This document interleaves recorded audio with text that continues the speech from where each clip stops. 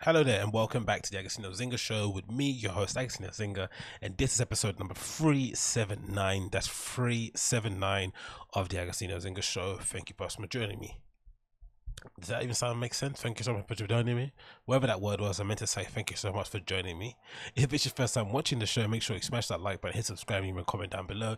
If you're listening via the podcast app, please leave me a 5-star review, download the show, share it with your friends, stick it in the back of your shoes when you're running away. Someone can chase you and say, hey, you got a tissue on your shoe. They pick it up and they realize it's my show and do all of that nice stuff. It's much appreciated.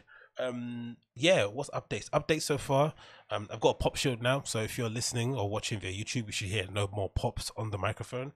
It's a little bit big, it's a little bit on the chunkier side. It's absolutely protruding straight up into the back of my throat, but it is what it is. I've got good gag reflexes, so we keep it moving. But apart from that, nothing else has changed. We have a 10 p.m. curfew now in the UK. We had these really funny pictures or videos going viral the other day of a whole host of people just literally pouring out onto the streets at 10 p.m. because of course all the bars closed at that time. So whatever the solution or whatever the rationale was behind closing the pubs early to reduce people mingling, as they say in the UK here, right? That's the new phrase. We have all these new phrases that everyone's just sort of adopted into their lexicon, right? We had what was it, new normal for a start, right? That was a bit annoying. Everyone now talking like I don't know how they're talking. It just didn't make any sense.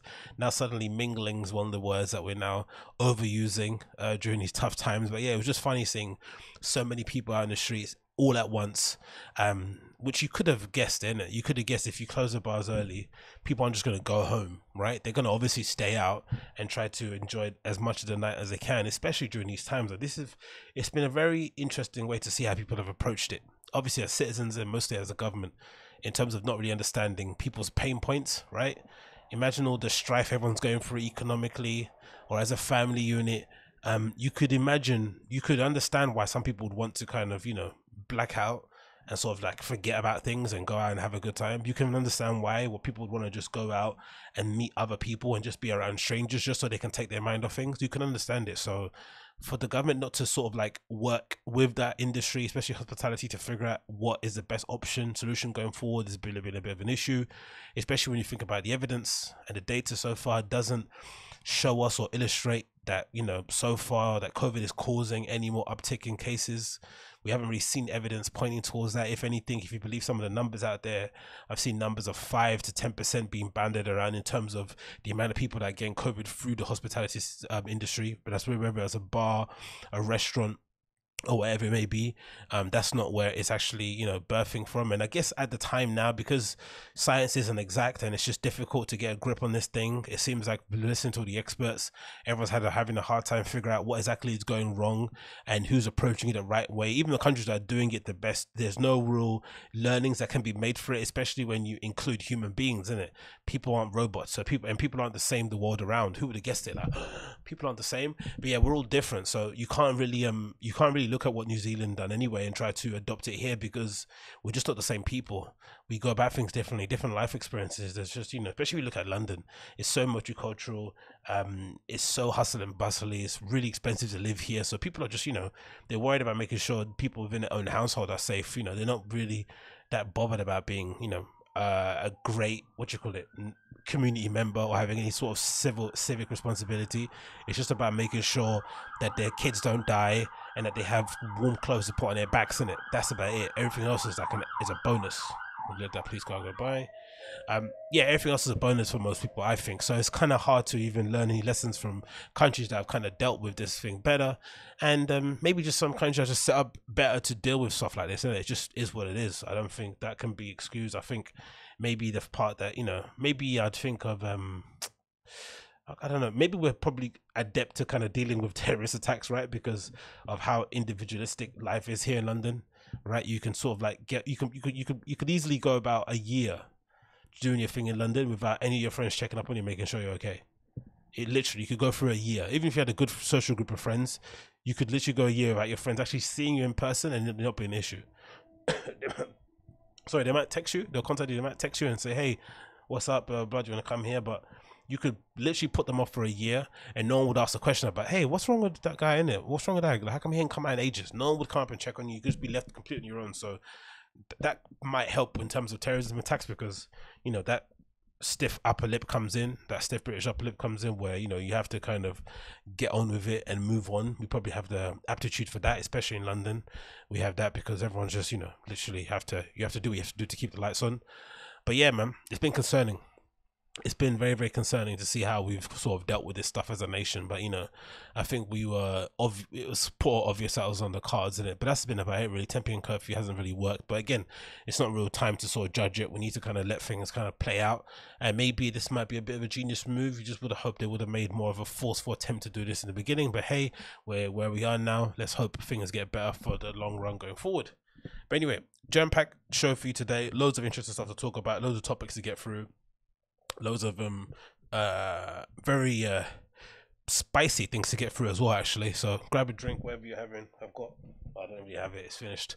I was gonna bring up a bottle of water, but I don't have a bottle of water. If I did, I'd drink it. Whatever you have, sip it, drink it, eat it, crack it open, and let's sit back and enjoy it.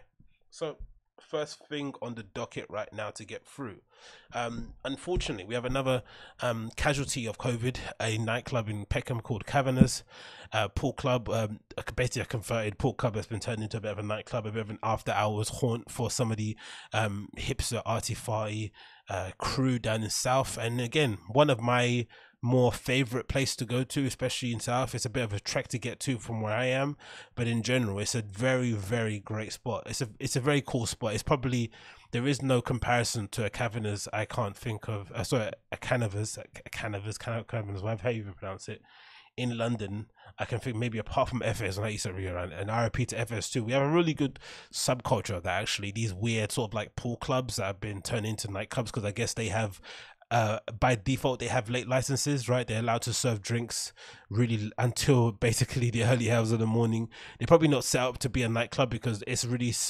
sparsely spread out, of course, to accommodate the pool tables. They usually have a pretty shitty sound system.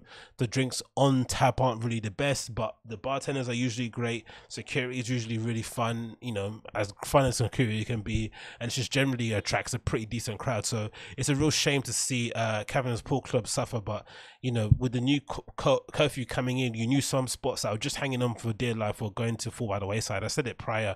I think some industries, some businesses are just hanging on for dear life, and if any other kind of restrictions, maybe above from a curfew, like another lockdown, and maybe a sort of like industry specific lockdown, maybe looking at different type of industries and saying, hey, this place has too many points of human contact, we have to close down for a period of time. I think it's going to cause a lot of businesses to go out business. So unfortunate, but I guess this is kind of the nature of the game at the moment. And again, a really great club that should have probably been supported. I can't imagine a place that kind of takes that much money to really keep it running, right? Again, much money in comparison to other clubs. So it's a real shame that they want any grants, any bursaries, any help, any assistance in place for them to tap into so they can keep their doors open again. Because I think part of the beauty of Peckham in that area isn't all these new spanky glittery skyscrapers going out gentrifying the area, because gentrification I think has its place. Some places it's unavoidable, it is what it is, but it needs to be a balance. For all the glass erections that you're sticking up all over the place, you need to balance it out with some grotty DIY sort of like real places, like record stores, like clubs, like art supply stores, bookstores, whatever they are that are made by the local community. They need to stay as well, as do the these new skyscrapers, and they need to act a bit of balance. Because I wouldn't imagine if you are some oligarch that's buying a flat for your daughter in middle of Peckham, part of the reason why she wants to move there is because she's heard of Rywax, right? She doesn't want to go there and then suddenly there's no Rywax, but there's another, I don't know, there's another fucking Pret a Manger and eat around the corner. That's not what she's coming there for, do you know what I mean? So that's the real issue. They don't strike a balance. But anyway, this article from Resident Advisor says Canavan's Peckham Pool Club will close tonight after the UK's new COVID-19 job support scheme fails nightlife. So this is from Friday. It says with the continuity, it says Canavan's Pool Club will close for good tonight at 10 p.m. Again, look how great that looks from the outside, queuing up, just walking past it. You'd probably miss it, right? A small narrow door, you walk through the hallway and then bam, you're into this massive for what it is, sort of pool arena with a DJ booth in the corner, a great bar, and just generally a good crowd. Like, you're losing a real hallmark, I think, of South London and what Peckham's really about in that sense. Owner Kieran Canavan announced on Facebook Thursday evening that the Right Lane venue would close its doors for the last time on Friday, 25th of September. Maddening, man. Referencing the new COVID-19 related curfew on bars and pubs. This is, I guess, his post. Let's read a bit of it here. He said, let's get this out of the way. See, can I read it more here? Let's read the article actually. It says here, with no help from the government and after having talks with the landladies, they are refusing to reduce the rent until the virus is dealt with, wrote Canavan, who took over the venue in 2011 and made it a nightlife destination. So, owners are refusing to reduce the rent. I can understand, again, I think there's been a bit of a push, I think, in the States with this, where there's been this like weird war against landlords. I don't see why that's the thing, right? Most landlords, from my experience, are, you know, fairly working class, middle class people, right? They're just trying to make a buck. They're just trying to make a living for their family. I don't think that's an issue. I think they were well within their right not to reduce rents. I don't think it's their problem, their issue that COVID is happening. There might be a bit of an agreement in terms of, you know, maybe pausing rent for a couple of months and allowing you to sort of like make up the arrears as you go on. But the understanding that they're going to reduce the rent for what a virus doesn't really make much sense. So I definitely get them on that side of things.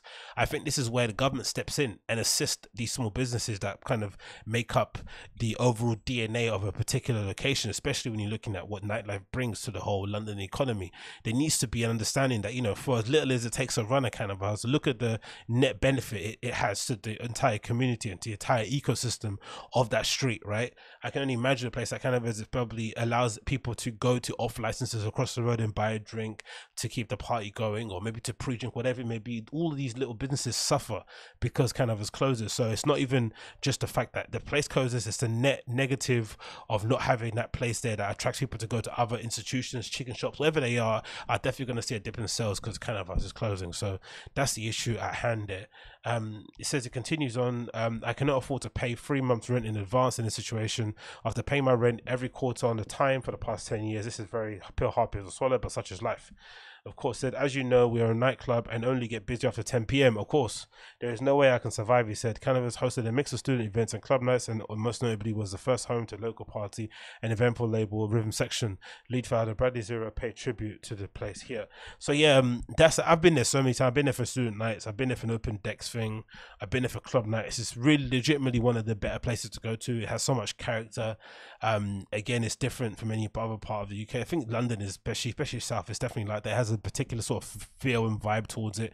The people that party out there generally don't go anywhere else as well, so it has a very tribal aspect to it. But again, I just love the programming. They tend to always book friends and family, as opposed to East. I think maybe that's just my point of view, but I get the feeling that in East or in any other part of London, they tend to book a lot of big names to come in and play. But I think South sort of like keeps to their own. That might be because they've got record stores and all that stuff around there, so there is maybe a more of a tendency to sort of reach out to those people to get them to play. But I've definitely had a much better time going to random nights. I had no idea who's playing in South than I have done it anywhere else in London. You can definitely trust, if you go to any club night in South London, you're definitely gonna, you know, be you're definitely gonna be entertained by a fairly prominent, very adept, very able, very talented DJs playing, you know, various types of music. Definitely won't disappoint you. Continues here, says, as the club closure news was shared yesterday evening, it's clear that Kavanagh's mention of no help from the government is referencing Chancellor Rishi Sunak's Thursday announcement about the UK government's new job support scheme and its furlough and self-employed schemes come to an end next month. Sunak says the next couple of phases, which hinges on the government covering 20% of the wages for workers who fulfill 1/3 of their contract hours over 6 months, is aimed at retaining what he calls viable jobs. We need to create new opportunities and allow the economy to move forward, and that means supporting people in viable jobs which provide genuine security.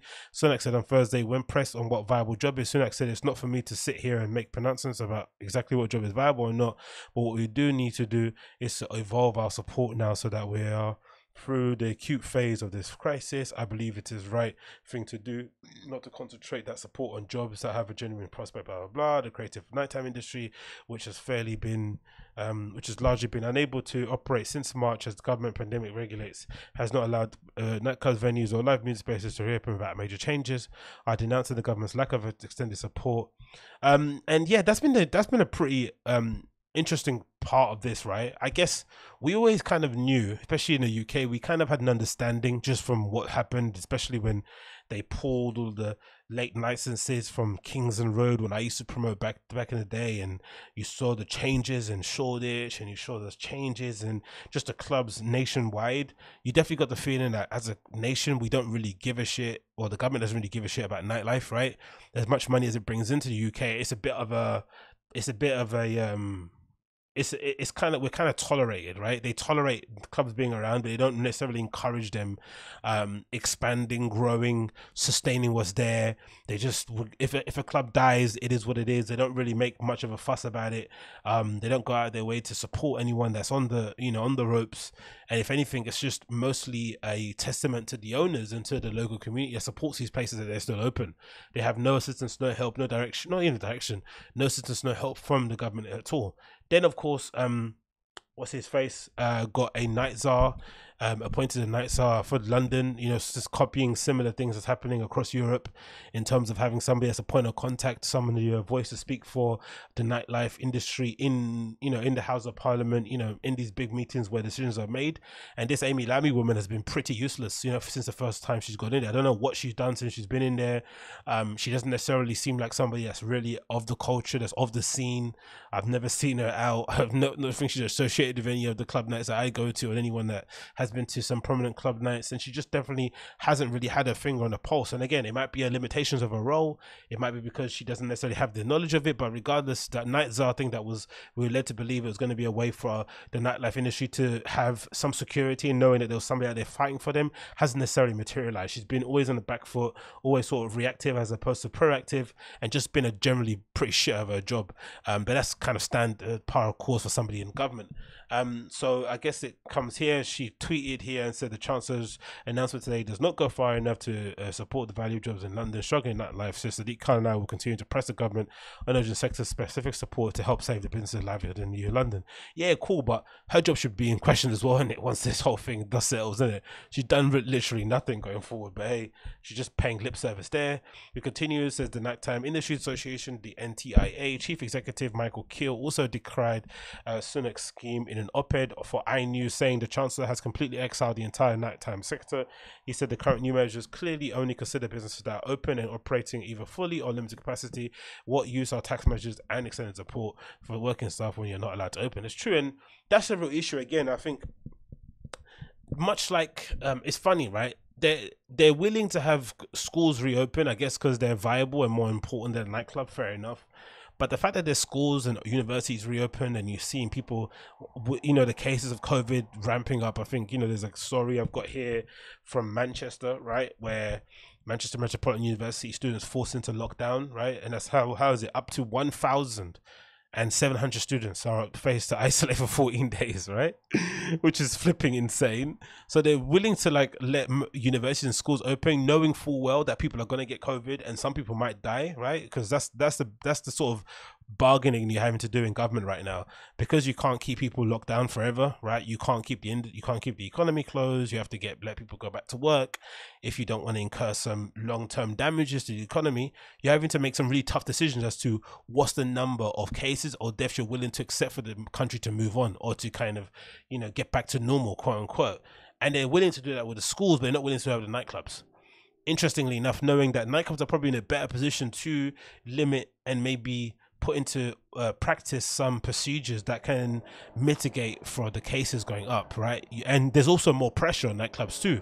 They have actual skin in the game. Like, they can't afford to just have cases and carry on. Manchester Metropolitan can get away with having substandard lectures, substandard facilities, having people catching COVID left, right and center, and they're still going to get tens of thousands of kids applying next year to get into universities, right? Universities are a bit of a scam that way. They're not necessarily hold to the same business. They're not really hold to the same standards as independent businesses, which essentially live and die by the reputation of their patrons that come into their place. So if you go to a club and you don't necessarily feel safe, they haven't made it COVID secure, you're definitely going to let your you're definitely gonna let it be known, right? And it's definitely gonna damage that nightclub going forward. They're gonna really suffer for it, so they really have to be on their game. So if anything, if there was a compromise to be reached, a part of meeting people in the middle and saying, hey, clubs can open, but if they open within these strict parameters, it gives them a little bit of time to make some money, to earn something. Because I think a lot of these places aren't really, I think there's some places that would obviously like some support from the government, whether it's a grant, a bursary, some sort of monetary support, whatever it may be, a pausing of rent, an agreement with landlords, whatever.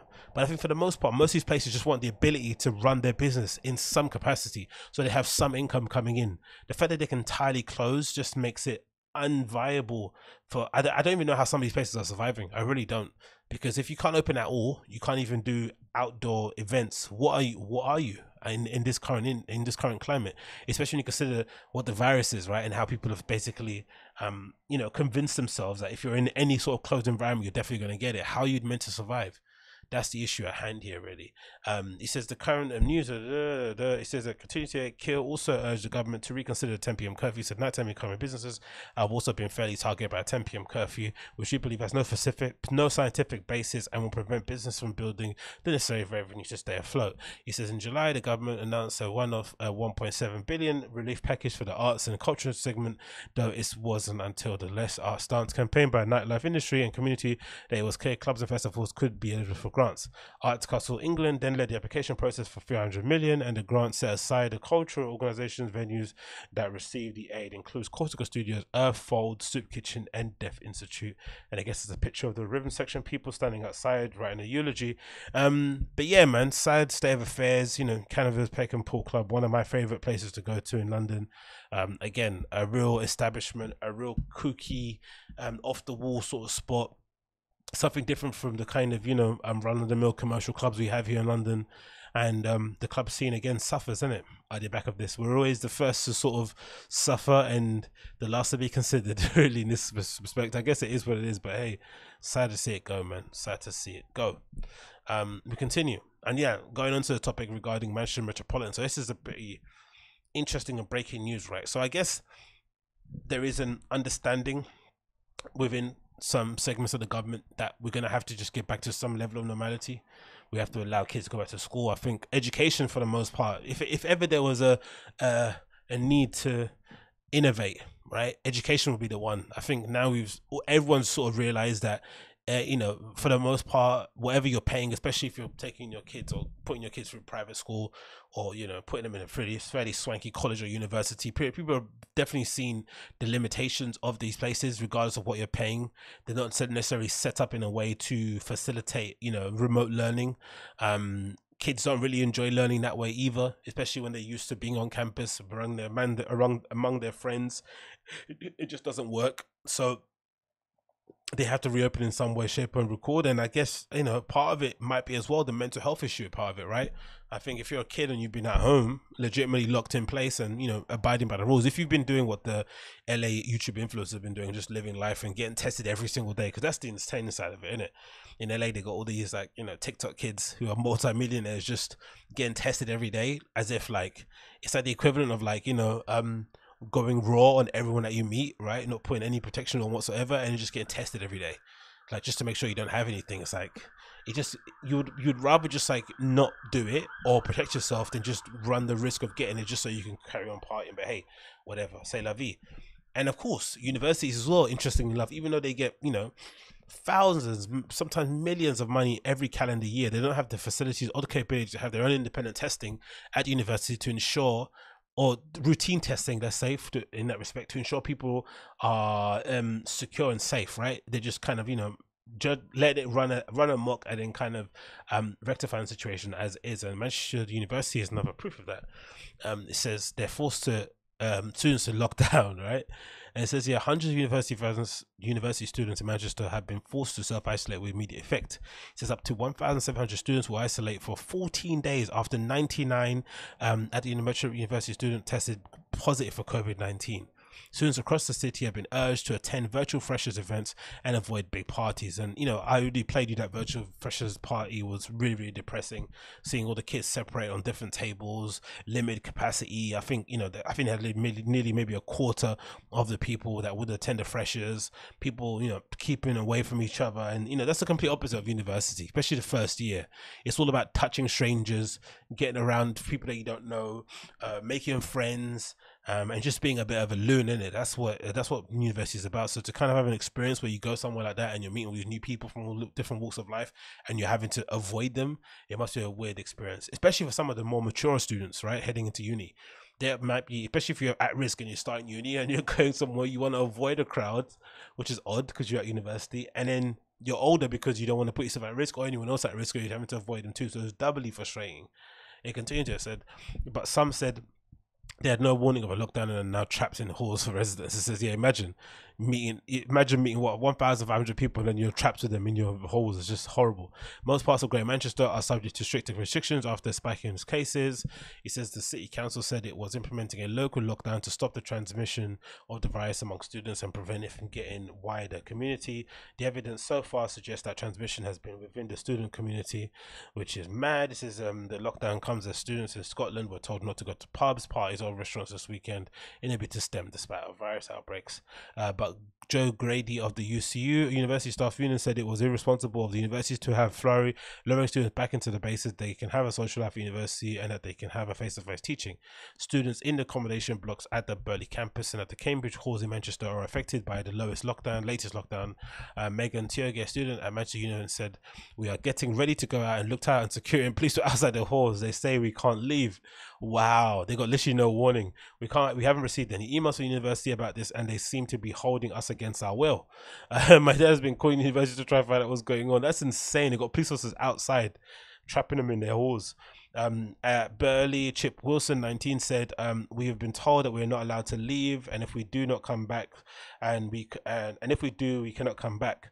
Oh, okay, I see what they're saying. So if you leave and go and party, you can't come back to university for 14 days, which of course takes you out of the calendar year, and you know you lose a lot of teaching time, especially in the first year. You need to attend every single lecture, man.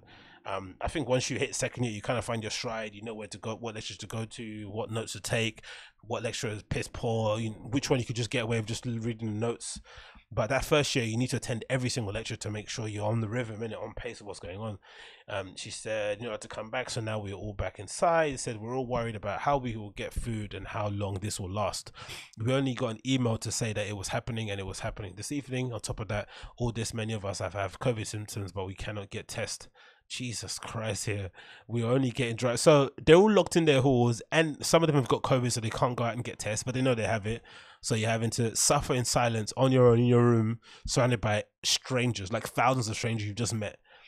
University spokesman said, "We are fully supportive of the lockdown decision. Services such as the wellbeing support and Libs and library will remain available to students online." Imagine keeping people indoors, but you're leaving a library open. Like, students, universities are so backwards.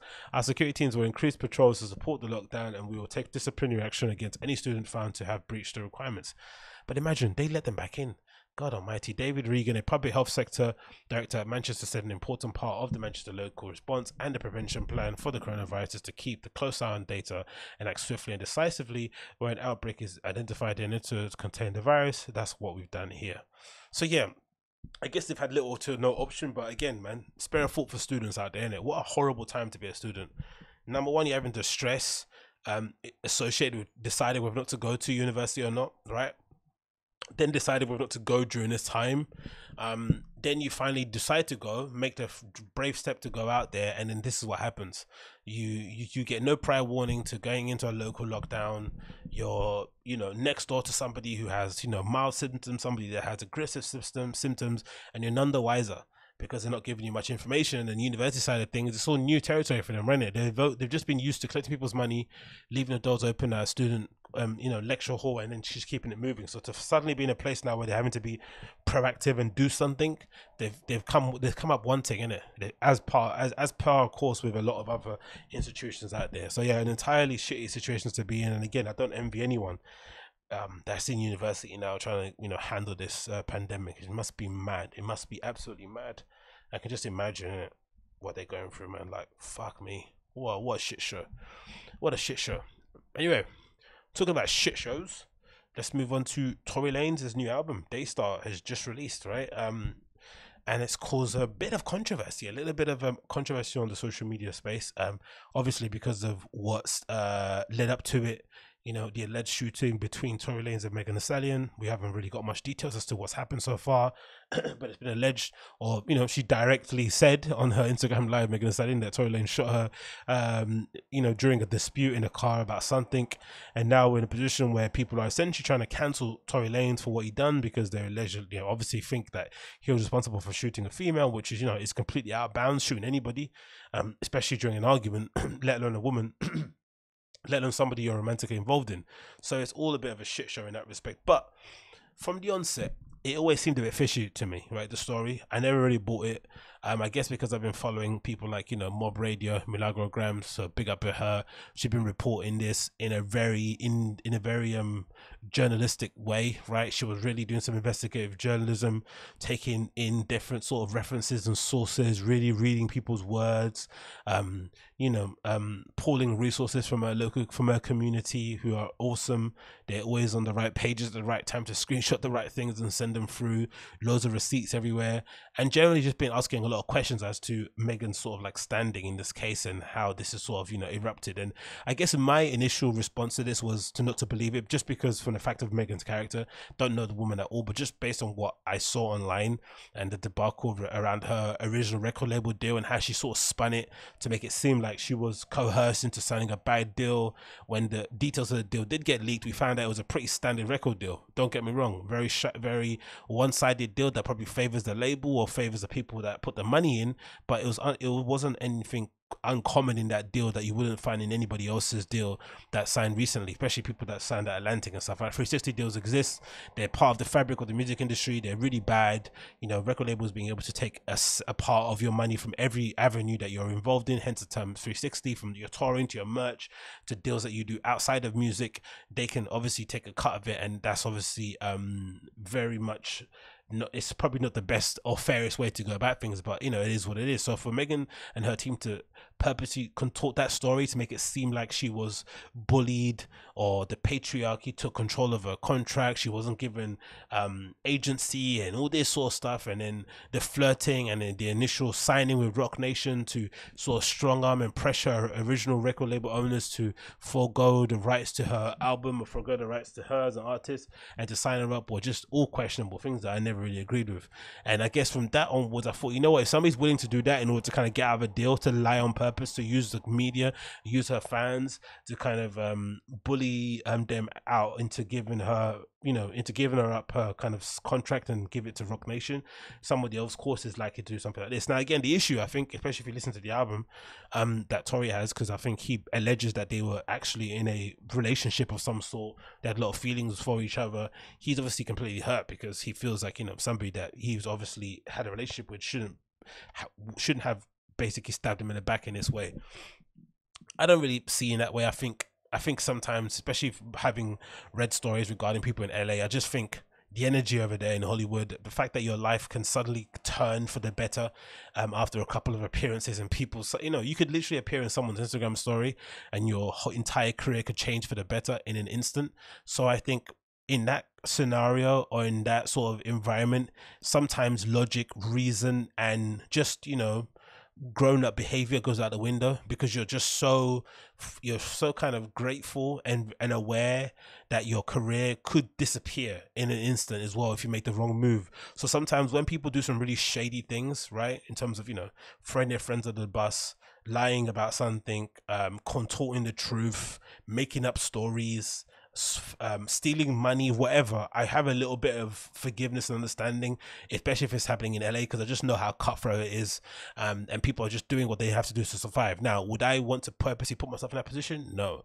Would I ever do that to somebody? Of course not. But I understand how that could happen from the outside looking in. So for Tory to sit there and be shocked and surprised that somebody like a Megan Thee Stallion, who has everything to lose, if this story, what he's saying, is correct, right? If what he said happened the way it happened and he didn't shoot her, and it was actually the fact that Megan was so blackout drunk, she has no idea what happened, that she actually might have ended up shooting herself or something along those lines, allegedly, it's obviously going to hamper her career. It's obviously going to affect a lot of deals that she has in the pipeline.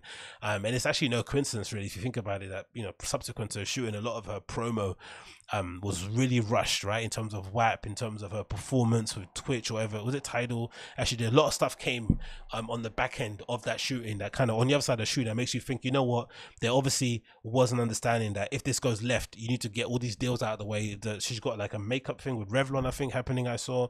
So that was always a bit fishy for me. But again, talking about the album itself, the album is really good, right? Tory Lanez album, I'd say easily it might be up there with one of his better projects, I think, of recent, especially when you think of him post getting out of the record label deal, right? I think Chicks Tape was maybe the first. Was it the first one? No, that was the last.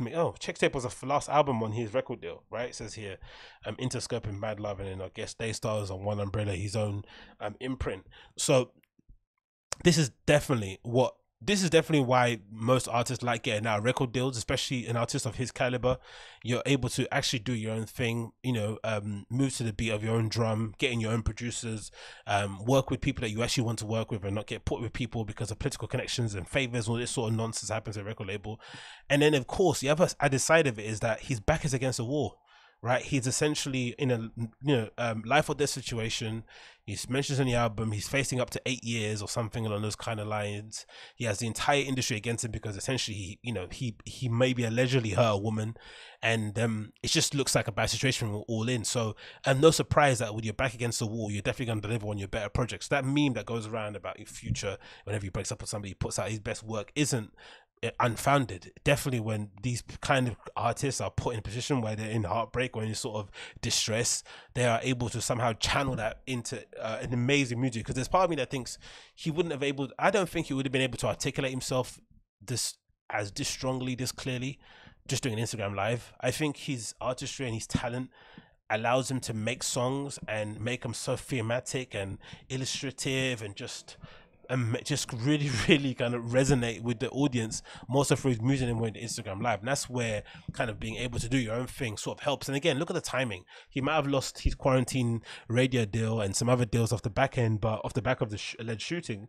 But the fact that he was able to come off of his, essentially buy his way out of his masters or I don't know how it happened actually. I don't know if he did do that, but however he finished his deal with Interscope, it happened. And then he's in a position now, of course, which is not the best, having this leisure of your head isn't the best thing, but he's also in a position where he can sort of like put out music when he wants, even if he does get cancelled, right? He's not in a position where like he can suddenly get stopped from putting music or put on a back burner. But now it's going to hurt him in terms of press. There's been certain outlets have come out and said, oh, we're not going to cover him. And certain people, I'm sure, radio stations are going to, use their influence to not put him on rotation. And there's going to be a lot of gatekeepers, sticking their nose in. And a lot of it, I think, has to do with, I've been thinking about this a lot. I think it might have to do with the fact that a lot of these same people were the same people that might have turned a blind eye to the whole Rihanna and Chris Brown situation that happened, a few years back. I think a lot of people, again, that was maybe the first sort of like big, moral decision making thing that people have had to face in that industry, in music or entertainment, especially at that time. Chris Brown and Rihanna were both as equally as loved, maybe Rihanna more so, but it wasn't as if like Chris Brown was such a social pariah that he is now. That was Chris Brown prior to all the madness, and the controversies and the things he's gone through, which has obviously come out of them the better side. But I think a lot of those people who felt like they fell on the wrong side of history are now trying to rewrite their wrongs with this Tory Lanez issue, because on paper, to me, it doesn't make any sense. One person alleges one thing happened, the other person alleges another thing happened. Why is it that one person's believed more than the other? Especially when there's so far the evidence points to the fact that more likely than not, whatever events of the story that Megan's put out there, it doesn't necessarily corroborate with the evidence, right? So far, Tory hasn't been charged with shooting her. So far, we've had no evidence that she even got shot with a bullet directly into her foot. As she mentioned, she got shot in both feet. We had not seen any evidence of it, which suggests that she maybe got hurt in one and some shrapnel in the other foot. None of her friends have come out and backed, or none of her friends that were actually there have backed up the story.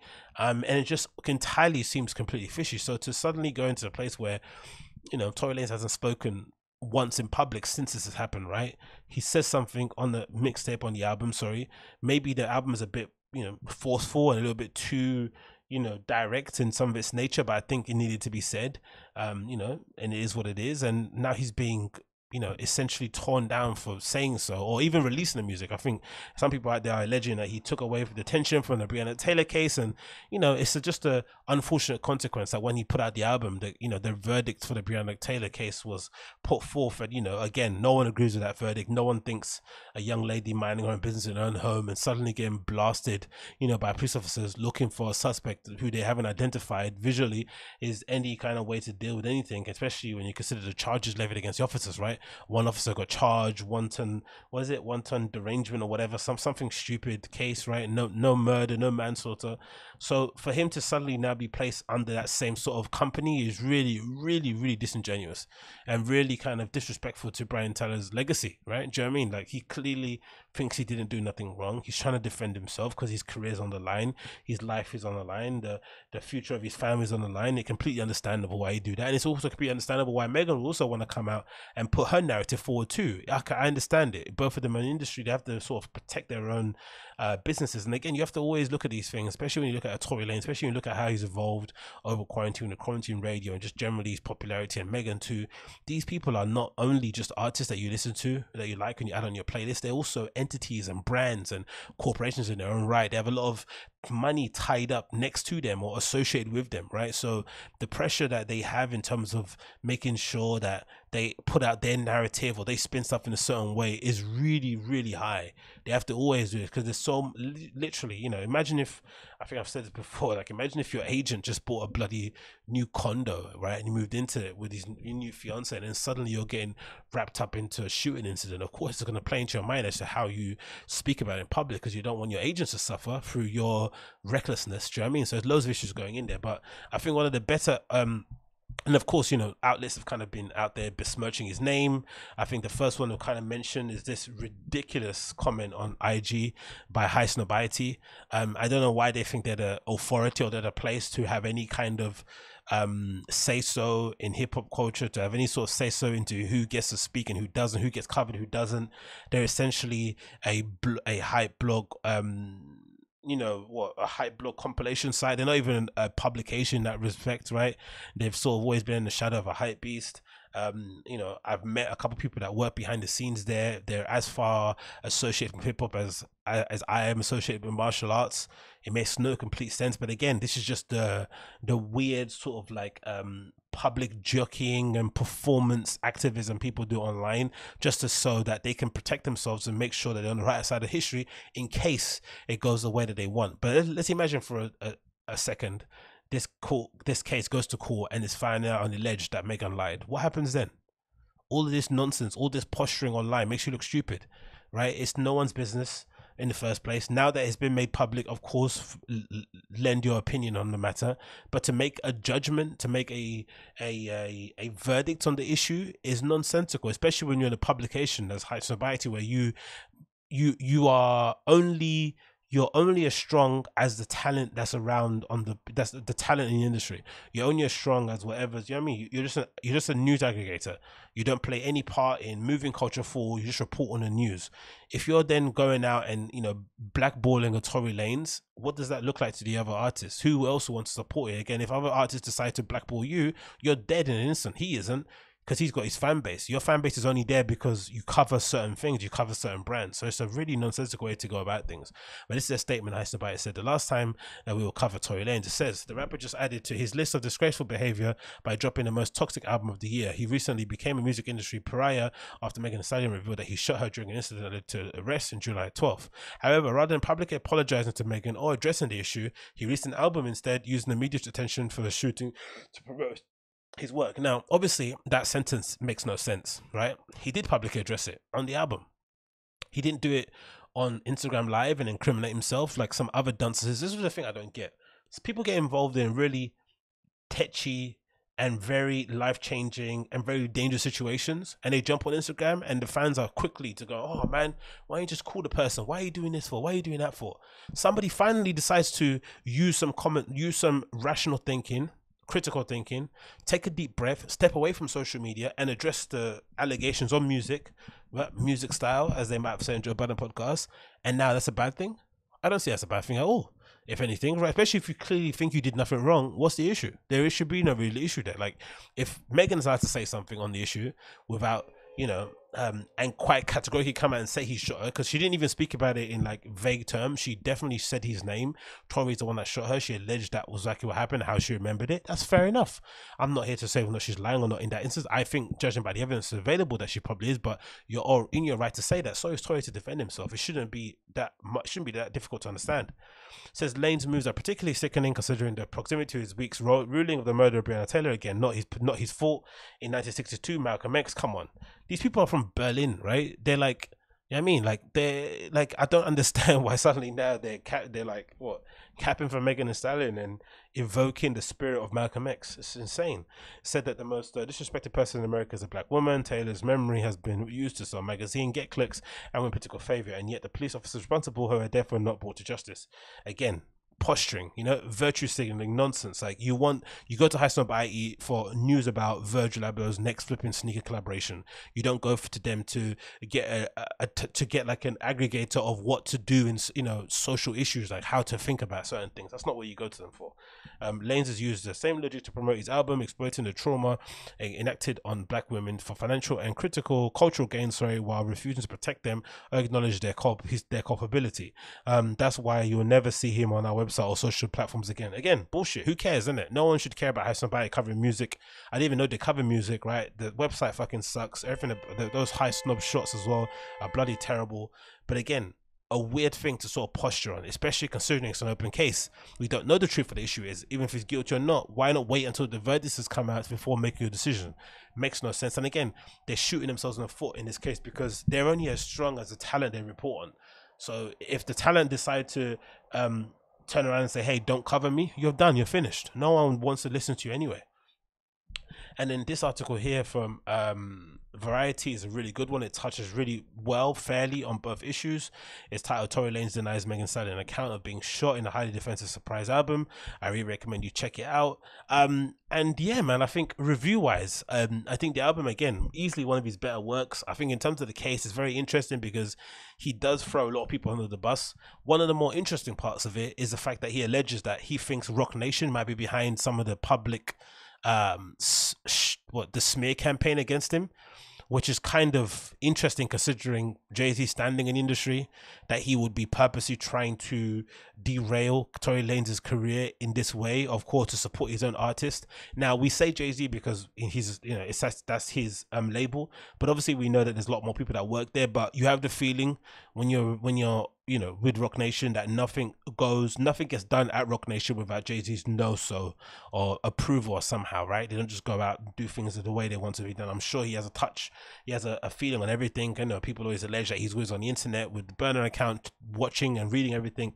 He's, especially when he puts out, records or he does features, he always seems to be very on point in knowing what the current lexicon is, what's happening out there. He's not, detached from what's going on in the scene. So you could definitely see this happening. So that's a very interesting part of it. The other part of it is the fact that he alleges that, again, this alleged issue that Megan might have with alcohol, where she definitely does go a bit crazy and maybe goes a bit too over the top with it, that might put in compromising positions. Could this be the issue, that she was embarrassed that she got into that position? And maybe the underlying part of it, especially when you see how Tory Lanez referred to Kylie looking like an angel, like a baby in a manger, a little bit cuties reference there, but hey. But that's an interesting part of the story too, right? The fact that these two very powerful, influential, beautiful women in the industry both felt very uneasy with each other in the same scenario, especially when you think about like the video that we first saw of Kylie and Megan in the pool behind, and then Tory Lanez coming up behind them, and then suddenly fast forward to the fact that, Tory is alleging that Megan got annoyed or got pissed off that Tory was flirting with Kylie in the pool and stormed out, and they didn't realize even at the time, but that's what basically caused the whole altercation that led to the shooting allegedly. That's another part of the interesting part of the story, right? That these two people had a pre-existing issue prior to them going over, or was it more so a thing of like, two hot girl energies can't be in the same place at the same time? Regardless, that's another interesting part of the story. And of course, him going after everybody that besmirched his name, from J.R. Writer to Maul on the Joe Budden podcast to JoJo to Kalani, everyone got it in their head. And I really appreciate that, the fact that he went so direct to name people, because too often you get all the subliminals and the innuendos and sort of the beef in terms of hip hop. But to suddenly have someone that kind of is pulling people's cards and saying, hey, I heard what you said, I'm here, is amazing. And then seeing the backlash and seeing the kind of the consequence of this, like, now he's suddenly got a beef, an issue with Bun B. Now he's got an issue now with Rick Ross has kind of come out, and then another surprising villain or another opponent of Tory Lanez during this whole debacle is Halsey. Halsey now comes out and slammed Tory Lanez. It says here, Tory Lanez caused uproar across social media on Thursday night when he teased that he would be finally break his silence after making Stallion. Instead of coming clean, which he did on the album, the rapper and singer whose real name is Daystar Peterson unveiled a 7-track album called Daystar with the lead track Money Over Fallouts featuring the line, got to see a couple questions, how the fuck you get shot in the foot but don't hit no bones and tendons. And again, that's a genuine question. That's the odd thing I hate about his whole case. You can't ask questions. I get the whole believe with women idea. I get the idea that, hey, we should kind of not be you shouldn't be in a place where you're victim shaming straight off the bat, but you can ask questions. You're allowed to, right? You're allowed to ask a question as to why a person will put themselves in a dangerous position. Then if it transpires out of that questioning that they didn't put themselves in a position, just an unlucky situation that led to them being negatively affected, then cool, all sympathy to that issue. But you're allowed to ask questions as to why certain things happen the way that they did, especially when you know the anatomy, about how many bones are in the foot. For somebody to get shot directly in both feet and not hit any bones and tendons makes no sense, especially considering how she went about after, right? The fact that she was so defensive on Instagram Live whenever people questioned the fact that she's injured, and the posting of her foot, then deleting it, going to clubs, wearing a bandage, not wearing a bandage, just like, what is with all these games? And it just doesn't make sense. Anyway, it continues. Megan's people trying to frame me for a shooting, knowing I didn't do it. I'm coming at my truest, he also claims. Despite the controversy, Daystar reached #1 on US Apple Music, which was announced in a tweet on Friday. Halsey, who often supports victims of abuse on the platform, quickly came to her defense. Again, just quickly coming to the defense thing, man, it's going to bite everyone in the back sooner rather than later. Sooner rather than later, somebody that everyone loves is going to get involved in a very questionable allegation, right? One that's really going to touch people. Remember when Lena Dunham came out and defended her writer colleague who was accused of sexual assault, and then she came out really hard against a woman, and then it got proven the fact that she was actually telling the truth, and she made Lena Dunham look stupid. The same thing is going to happen to these people who are like believable women. One day something really dark's going to happen, and it's not going to be true, and everyone's going to be looking really, really dumb. Anyway, she says here, Halsey tweeted a thing, says, I'm sorry, but I really can't believe whoever is listening to this and letting this man speak on or profit from his violence towards somebody who we know and love. Now again, if it's true, and again, this is the thing with cancel culture, I kind of agree with cancel culture, right, in some way, shape or form. If you're not able to seek justice, right, through the court system, and your only way is to publicly cancel somebody, right, to kind of tarnish their name, to run hashtags every day, to leave derogatory comments on their Instagram posts, run a free, do what you want. But if the market decides that they want to buy their tickets, enjoy their music, you can't then go out your way to stop those people attending those shows, calling in bomb threats, all that sort of stuff. That's out of line. But if you want to publicly besmirch their name and go out there and picket outside their shows, have banners up there, if you've got your own platform and you don't want to cover them, cool, do your thing. But wait until we go to the court of law and it's decided whether or not what happened transpired, then you can make your decision. But to stand there and Almighty say that he can't make music, he can't have a career, he can't support his family based off allegations is nuts, absolutely nuts. Especially when you think of how up in the air the whole thing was, right? They were all drunk, they were all probably high, they were all living life, and a really unfortunate incident happened. To believe anyone's account of the story is insane, no matter how traumatic it is, right? We need to have time for people to assess the information from a neutral point of view and come to some sort of decision. Like, I don't know, would you ever take somebody's, I don't know, it's hard, like, can you remember everything that happened when you have a really big night out with your friends and you get a bit hammered? It's hard to find any kind of way to piece together what the night's actions were. Now, I get it, if it's a traumatic event, it comes to the front of your mind, but let's just take a bit of a breath here. So again, I don't really understand. She's coming from. She said Mega's yet to respond to Lane's album. She said, "Yes, sorry, Lane shot me. You shot me. You got your publicists and people to go on these blogs lying, which is definitely not true. If anyone's doing PR work behind the scene, it's definitely her. Stop lying. Why we lie? I don't understand. And again, I understand why you lie. I understand why people lie in general, right? You have to protect your interest. You don't want to be put in a position where you're having to tell the truth. Sometimes lying is easier than telling the truth. I get it. I understand it, especially in Hollywood. It makes complete sense. You're in the record industry. You've got, you're suddenly this, because controversially, I would say I don't really think her music matches up to her notoriety in that respect when it comes to Megan Thee Stallion. And you're very aware that your career could be gone in an instant. A new girl comes along. Mulatto's doing pretty well. Sweetie's having a bit of a moment. It's not, people think people in music have very short memory, so you need to do everything that you can to maintain your position, right, to build upon what you have, and you don't want it to be taken away from you because you know how hard you worked for it.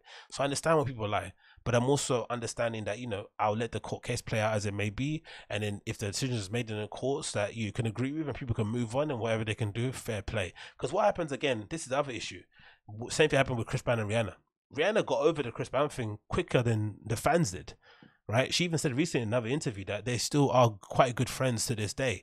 What happens if Megan Thee Stallion forgives Tory for whatever allegedly did or did not happen, and they move on and decide to be a couple or decide to be friends again?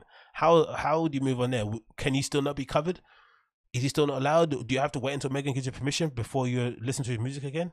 It's just all so stupid, all so silly, and again, an unfortunate state of affairs for everybody involved. But again, I really enjoyed the album. I thought it was easily one of his best works. It kind of plays really well from front to back. Musically, it definitely shows off his range. That's probably something that we've all kind of been wanting from a Tory Lanez album. I think this definitely delivers on that fact. Again, no surprise that his back is against the wall and suddenly he pulls out this album from his ass, right? Really, really, really impressive. Songwriting, melodies, different styles. Again, just showcases just how much of a talent he is. And again, if this goes to prove that he then is guilty of what he done, fair enough. We'll revisit and make another decision on the case. But as it stands, with just allegations out there and no real evidence to prove that he did or didn't do it, I'm going to enjoy the music for what it is and keep it moving. And to the fans that are going out their way to ride for one person or the other, like, just let the dust settle. It's no one's business. We don't know what happened. 4 people in a car, they know exactly what the truth is. The police will get down to the bottom of it, you're hoping, in some way, shape, or form, especially when it involves celebrities in LA. They always for the most part figure it out when there's people, that's the thing too, when it involves pedestrians or civilians, that's when it becomes an issue, right? But when it involves celebrities, they always get down to the bottom of it, right? You can bet your bottom dollar if Nipsey Hussle wasn't a hip-hop star, they probably wouldn't have ever found out whoever killed him, right? But the fact that he was beloved in his industry, beloved in his community, beloved in the industry, and just generally a really cool dude in the scene, people went out their way to really try and find out and get to the bottom of this, especially because they, I'm sure the police were very aware of the negative reaction that would have come from if they didn't find the killer, a pending gang war. I think people did die off the back of that, of him unfortunately passing as well. So you're of the feeling that it's when it involves 2 high-profile people in LA, they're definitely going to get down to the bottom of it, and we'll finally find out what exactly happened on that night. But as what we have at the moment, Daystar is available, streaming now on all platforms, I guess. And again, one of my better albums I've listened to in the scene for a while, especially off of Tory Lanez. So definitely go and check that out. But again, let me know your thoughts on it. What do you think? Do you think Megan is, having now listened to the album, whose side of the story do you believe? Let me know in it. And again, do you think Kylie looks like a baby in a manger? I don't know, but hey, let me know down below your thoughts and opinions on that one. Moving on, what else do we have to talk about? Another development in the Brian Callen v sexual assault accusers debacle that's gripped the comedy scene, gripped the podcast scene, or in generally negative affected him. I don't think anyone else cares outside of people that watch the stuff that I put out, but god damn it, man, what a shit show. What a shit show of a situation. So I mentioned prior on shows that I think in general that he probably went about this the wrong way. Brian Callen being accused by 4 separate women of some sexual crime here, some variation of a sexual assault. One alleges rape, other people allege unwanted attention, groping, all this sort of nonsense, and the allegations were serious enough for him to get essentially pulled off his podcast, not allowed to record in the same studio as Brian or Brendan, or not be on camera with him, has to do a show behind a paywall on Patreon, lost his Netflix deal with Crystalia, of course, makes sense because Crystalia's got his own situation going on, and has essentially been ousted or excommunicated from the comedy scene overall. Joe Rogan hasn't mentioned him ever since the allegations arose. It's been completely mute on Brian Callen in that respect, and you know, he's had to essentially suffer on the outskirts whilst these allegations are running rampant in the scene.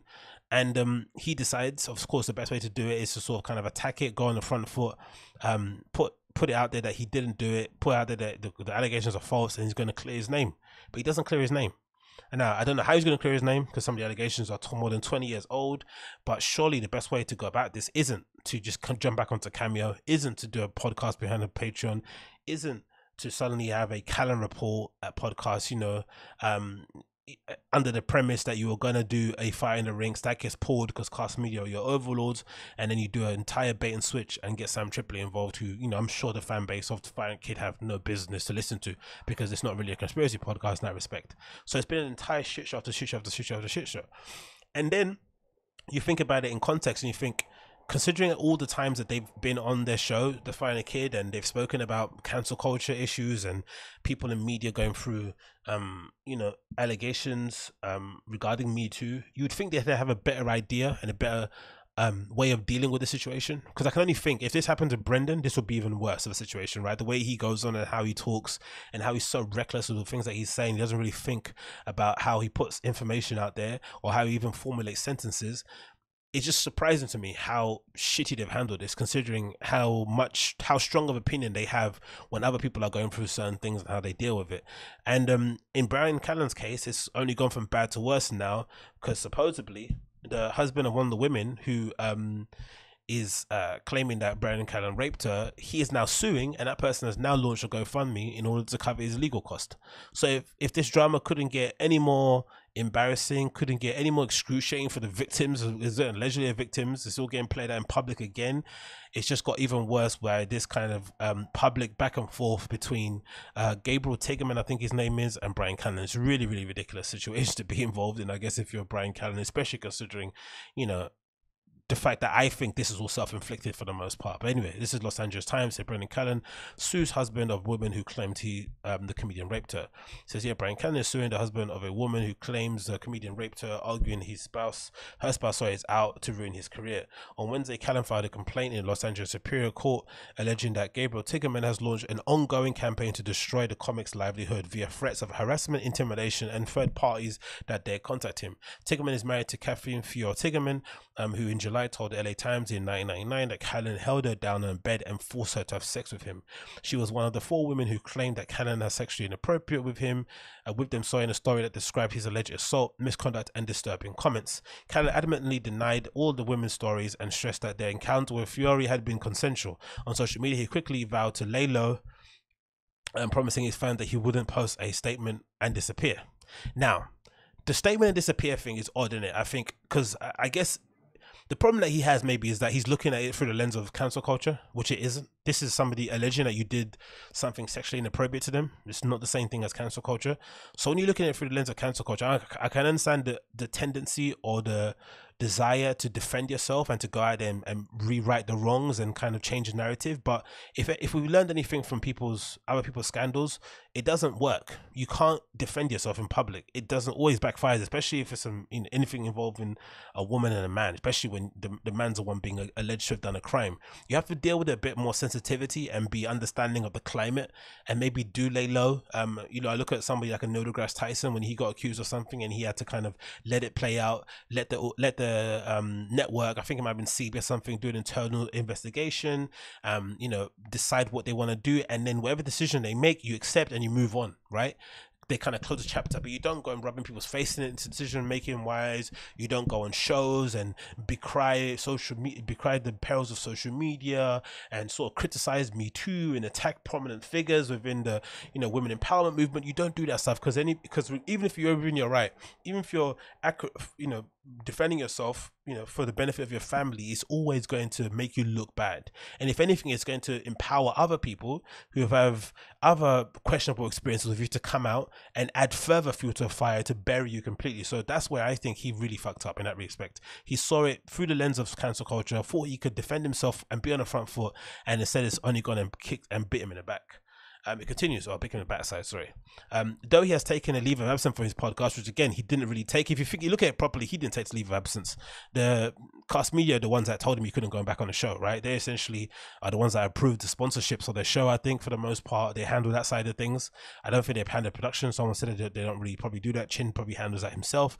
But they are responsible for getting the sponsors involved. And I guess if you're Fired a Kid and you don't want to do that sort of stuff and you're too busy comics, it makes sense to sign up with cast media, right? Because they just handle all that sort of stuff. They kind of remind me a little bit of Machinima in that respect. Remember that sort of like, what were they MCM, right, on YouTube, that basically took a cut of people's Google AdSense money but then put them in contact with big brands and sponsorships and whatever it may be. So that makes sense if you're a big comedian and you're touring all over the place. Running a podcast on your own probably is a lot of work, even though Joe Rogan does it without the help. But he's got Ben Pickersouls that help, that does the same sort of thing. So I can understand it, but essentially cast media definitely told him to not go on the podcast. They continued, said the Firing a Kid, Callan has continued to book up upcoming stand-up dates despite the fact that he was dropped by his Hollywood representative, the CAA, one of the biggest entertainment agencies out there. They've got a pretty good book at the moment out as well. At the moment, if you want to check it out, it talks about the founding of CAA, and essentially they are the power brokers in that industry, right? They actually when they press the button, you go up, right? And many comedians know as soon as you're signed up with a CAA or WME, your career is definitely on the ascendancy. It continues here. It says, Callan, best known for his role at ABC, The Goldbergs Unschooled, was also set to make a Netflix prank show with his comic Chris D'Elia, but the program was scrapped after D'Elia was accused of sexual assault too. So again, you don't deal with it the right way. You get off your podcast, your date, and then you announce dates, which is also always a bit of a thumbing of the nose to allegations in that respect, right? You should always probably take yourself out of the limelight and treat this allegation with some sort of severity. But again, he didn't do that. It says, upon learning of Callan's future gigs, Gabriel Tigman reached out via email to Twitter to a number of the comedy clubs that booked Callan. On September 11th, Tigman tweeted that the venues were sending a very clear message that they support and sexual abusers and don't believe victims. By hosting Callan's shows, his message garnered support from other prominent voices, comedy world, including Jen Kirkman, who said she would donate $5 to the Rape Abuse Incest National Network. It's just a nasty place, isn't it? A nasty network to be part of. Imagine telling your friends where you work. I work at the Rape Abuse Incest National Network. That's mad. On behalf of any of my persons who told the Indiana's Helium Comedy Club that they are disappointed that they are booking a credibly alleged rapist, but he's not, right? He's not a credibly alleged rapist. He is a alleged rapist. That's his difference. And again, I don't really have an issue with Gabriel Tigman doing this, what he's doing for his wife, right? You're going to be ride or die for your partner. You believe your partner is what it is. I guess, his loyalties are always going to be to his wife. He's never going to question her account of things. Even if it's proven that Callan is innocent, I would imagine he'll still be like, no, he's guilty. I understand that. I get it. Love is involved there. But there's a part of me that thinks you can say what you want on social and kind of publicly besmirch his name, but purposely reaching out to places and calling up and telling them not to book him is really, really going over the top. I think in that respect, I think you should let it play out as it is. For the most part, he's essentially been excommunicated. Most of these dates he booked probably wouldn't have sold out anyway. The fact that he kept promoting them, because that's another tip as well, just keep your eye on that one. The fact that he had to promote them in the first place, he knew that if he didn't promote them, no one's going to buy the tickets to them. Think about the shows that Louis C.K. done in the wake of his allegations. He just put them out there and people just attended, right? Most of the tickets sold out. He did an entire tour. He put out a comedy album that did really well, I'd assume, because he kind of put it out directly through his own site. So I think those kind of guys at that level of notoriety can do that. But when you're Brian Callan, unfortunately, he knows that most of his fan base or most of the ticket sales that he got was directly attributed to the work that he did on The Firing a Kid. And the fact that he's not on The Firing a Kid, and the fact that he's out of sight, out of mind, naturally fans move on. So he's very conscious of that. That's why he went on his show on Patreon, which definitely led to all this stuff, right? The fact that he announced it in public led to all of this stuff, because I don't think those people would have known that he did shows if he didn't announce them. So he announced them, he put it out there, and essentially he shot himself in the foot in that regard. So he's going to got himself to blame. But I do think it is going too far to contact the clubs directly. I think Jen Kirkman, Gabriel Tigman, they're more than, you're more than your right to go out there and put a statement online, leave a comment underneath the tweets or something. I don't know, whatever you want to do, but calling them up or threatening to, I don't know, threatening a bomb threat, whatever, allegedly. I wouldn't say they did it, but let's say something along those kind of lines. That's when you're going over the top. It says here, the Times confirmed on Wednesday that 4 locations, the Brickyard Comedy Club in Oklahoma, Skyline Comedy Club in Appleton, Wise Guys in Spokane, so the Spokane Comedy Club, the DC Improv in Washington recently pulled Callen shows from their schedules again. Considering that he has a family to look after, right, and he has a wife to look after who happens to be a woman, it's really ironic that these same people that are like, you know, saying counterculture doesn't exist are also the ones that are, you know, essentially taking food off the table of somebody that's trying to support their, you know, daughter and their kind of ex-wife in that sort of respect. You know, that's always interesting. Anyway, it continues. Callen blames the cancellation on these gigs on Ticketman's vengeful interference, according to his lawsuit, which again is a little bit obfuscating the truth, yeah, whatever that term is, because part of the reason why his dates got cancelled is because he put himself in a position where he could get alleged, where he could be alleged of those crimes that he's alleged of, right? It's only his fault, really, the fact that these things have happened. Now, he could say, no, they're not true, the allegations, but you can't blame the just because these things happen as a consequence of some actions that you might have done in the past, don't mean it's the person's fault that these things happen. I'd say in that regard, if that makes any sense. It says, I'm driven by false allegations that Callen assaulted his wife over 20 years ago. Mr. Tickman has sent and continues to send Mr. Callen representative and others direct demands that they cease doing business with him or else falsely branded support of sexual assault. Now, again, thinking about it as well, part of me thinks, if you're Callen, right, just let this thing ride out. This is not done in good faith. This is obviously a bad thing. I think, you know, we can all say that's the thing, right? You can't go around trying to ruin somebody's business opportunities because you think a certain thing happened, right? You have to let it go out, play out in the court systems in some way, shape, or form. Now, if we get to the point where you can't convict somebody in a court of law because these cases are more than, 2 decades old, fair enough. Then sometimes, you have to do what you have to do. But part of me thinks, if you're Callen, is it really wise to sue somebody off the back of some of this stuff, especially considering the allegations? Wouldn't it kind of help his position further if he just came out and said, hey, I understand what you're doing, right? I get it, you're protecting your wife, but I would ask that you kind of give me the chance to support my family in any way, shape I can. Especially when you consider that I haven't in charge of anything, and if I do get formally charged, you're more than willing and more than able, you're more within your rights to keep continuing to cancel my career. But as is, especially considering the times we're living in now, give me the chance to make money and support my family. I think that could be a fair enough reaction, and people could understand, okay, cool, that's fair. But to go out there and publicly try and tarnish somebody, especially once there's only allegations out there, is maddening, isn't it? But again, Callen, should he be suing somebody? I don't think so. None of the 4 clubs that scrapped Callen's gigs responded to the questions from the Times. CA Innovative both declined to comment. In a statement provided by his lawyer, Andrew Baum, Callen said he filed a lawsuit because I take my innocence and reputation right to due process very seriously, and I will not stand by while somebody tries to destroy my livelihood over something I did not do. Fine, but it's interesting that he's suing the husband and not the actual women that alleged the stories, isn't it? I'm guessing some of these stories are true in terms of they had an encounter, but then he probably alleges that the actual incident, sexual assault, didn't actually happen. I don't know. Who knows? And then here's the guy's GoFundMe. And at the moment of speaking, let's refresh it. So far, he's on 25,000, right? And he's halfway to approaching his goal, which he'll probably end up getting. And some of the donations from the people on the side are really funny. A lot of the names are purposely trolly. I says, right, I can't talk, of course, you know where that comes from. Dicey B, a lot of homeless cats in the comments here leaving donations. And I think the funny and unfortunate side of this issue is that because of the backlash that these guys, especially Brendan and Brian, got because of their reaction to COVID and how they dealt with it when they got COVID, and just generally how the podcast has kind of dipped and they've kind of turned into people who their fans don't necessarily like anymore, especially some of the detractors, quote unquote.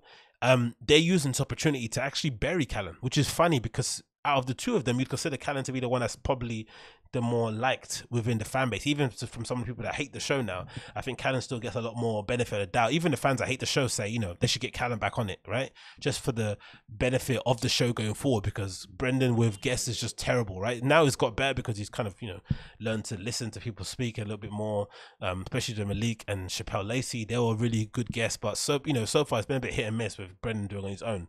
But anyway, in general, when Callen's on his own before, it's been a bit hit and miss too, so they need each other to make it work. But that's the unfortunate side of things, right? Callen's just not reckless, but the fact that he's been so defensive in the wrong way, because he's looking at it through the prism of cancel culture.